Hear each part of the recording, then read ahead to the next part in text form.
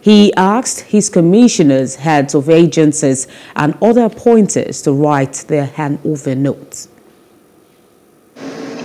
The terms of reference of the committee are as follows: to examine the roadmap of my Bauchi project and its level of implementation so far.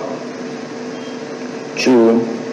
Suggest ways and means for continuity of my Bauchi project, especially new areas of funding up to 2027. 3. Propose major projects to be executed within the following periods. First 100 days in office, first 1 year in office, and 4 years in office. 4. To make any recommendation or recommendations that will accelerate development of the state. 5. To suggest the way forward towards addressing the lingering issue of gratuity.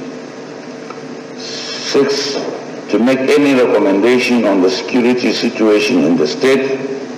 7. To make any recommendation incidental to the committee's assignment which will be beneficial to the people and government of Bauchi State.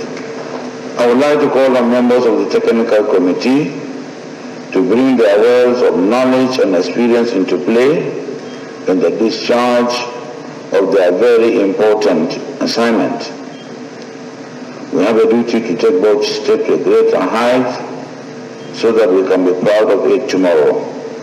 We want to leave legacies and landmarks. Hello, hope you enjoyed the news. Please do subscribe to our YouTube channel and don't forget to hit the notification button so you get notified about fresh news updates.